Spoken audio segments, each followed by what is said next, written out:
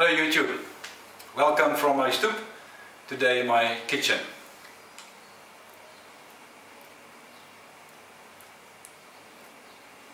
Seeing that I'm going to do a video today on how to make biltong, I'm going to put the pipe down for now, not to make tobacco biltong. So I hope you can hear me well and that you will be able to see also properly. I should have asked my daughter to be the camera woman for me. So what you would need is bicarbonate of soda. I'll give you the amounts in the description below.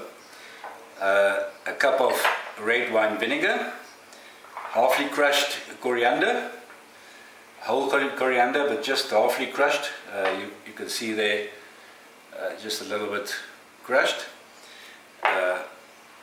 brown sugar, rocks salt or coarse sea salt would also work, and there's a piece of biltong of course, and also just slightly crushed black pepper. So you start by just throwing all these ingredients together in a bowl and mix them. The bicarbonate of soda is optional because it's not really making a difference in terms of the taste. It's just there for to soften the meat. And again, you can also add on to the amount of coriander. If you like more coriander, that is fine. So just mix these nice together. You can also buy pre-packed biltong spices. If you are interested in that, I can order them and put them on my website for sale. So you make sure that everything is well mixed together.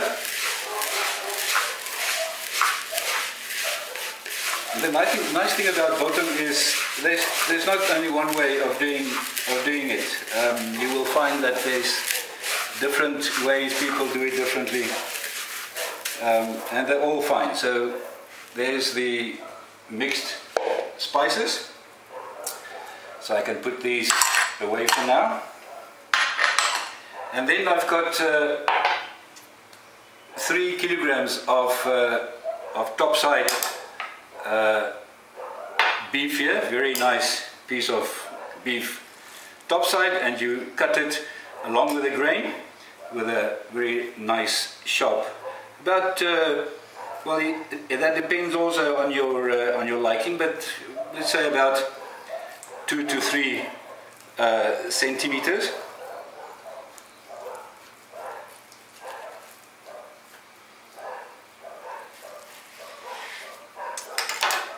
So you cut yourself pieces like that.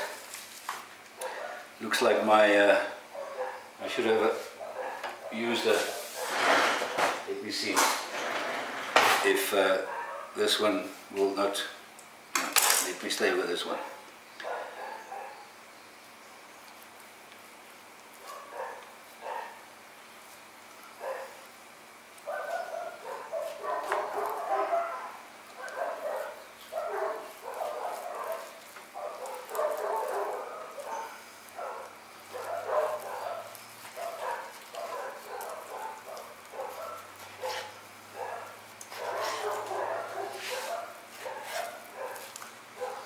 Right, so I'm not going to go through the whole piece now, just these two, so you can get an idea.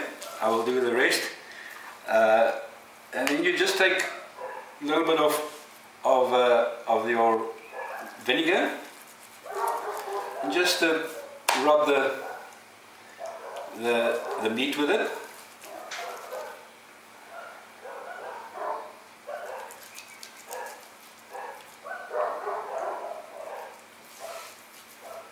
like this. And also on the other side. Right, and after you've done that, then you will need a plastic or a stainless steel container. I've got this stainless steel container, and you just lay, before you do that, then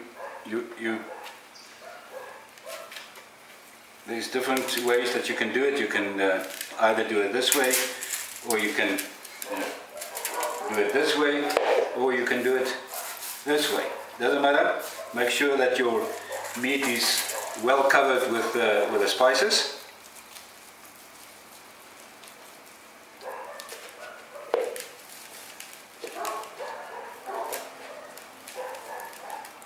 And lay them in your container.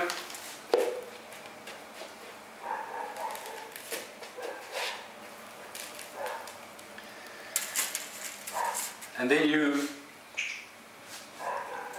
will, with all the meat cut, you will then pack them in here and just pour some of these vinegar in, and I'll show you later how it looks like when I'm finished. But then it stays for you let it stand for a while. But I'll come back to you in a minute.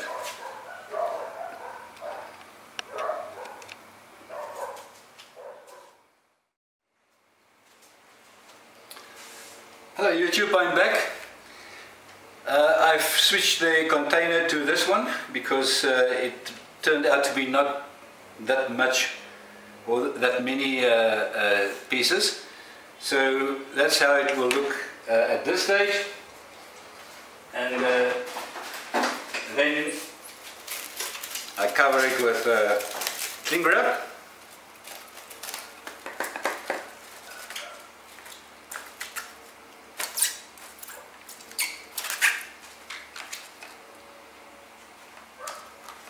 And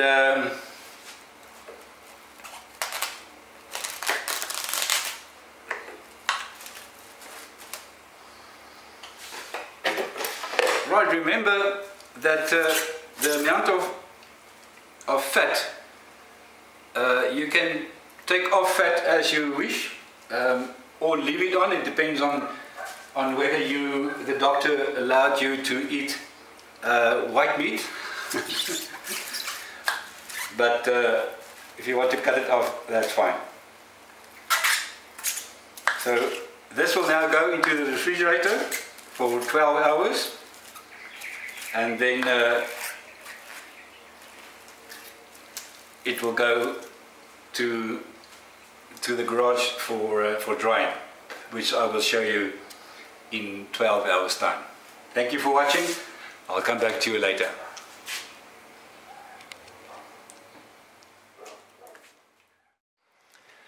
Hello YouTube, I'm back 12 hours later, and there is the biltong. So you try and get these, or if you can't get them, you can just use a wire, bend them in an S, or a paper clip that you bend open. And what you then do is just like that, and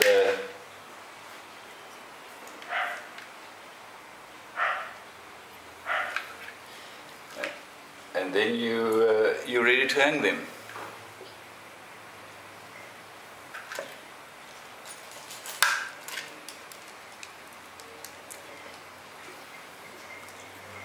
So you put it at the top, and now the question is where to hang it and how to hang it. I will show you now. I've already hanged a few.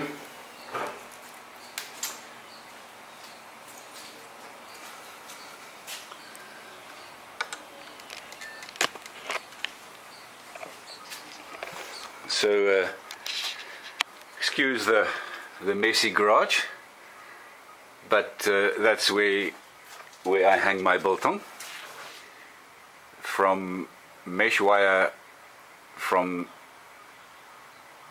the ceiling in a cool dry place, and you can switch on a fan to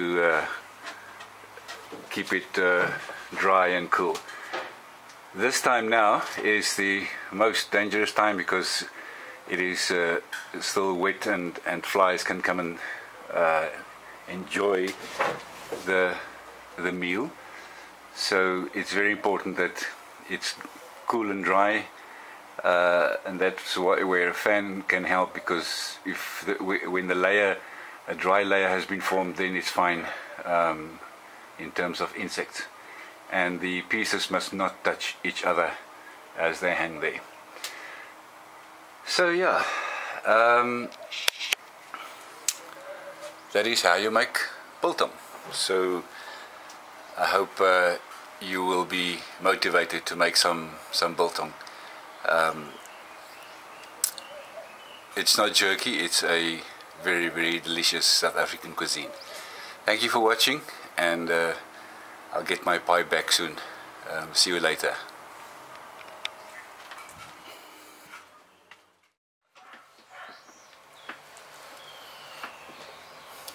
Okay, YouTube, so that is the end of my making biltong video. I hope you enjoyed it. It's the first time that I've done something like that, so I hope it's okay. But yeah, that is how it is, and thank you for watching. And typical to biltong, I'm having a Kaiser this morning, so enjoy your day, and see you soon. Thank you for watching, and subscribe. Bye bye.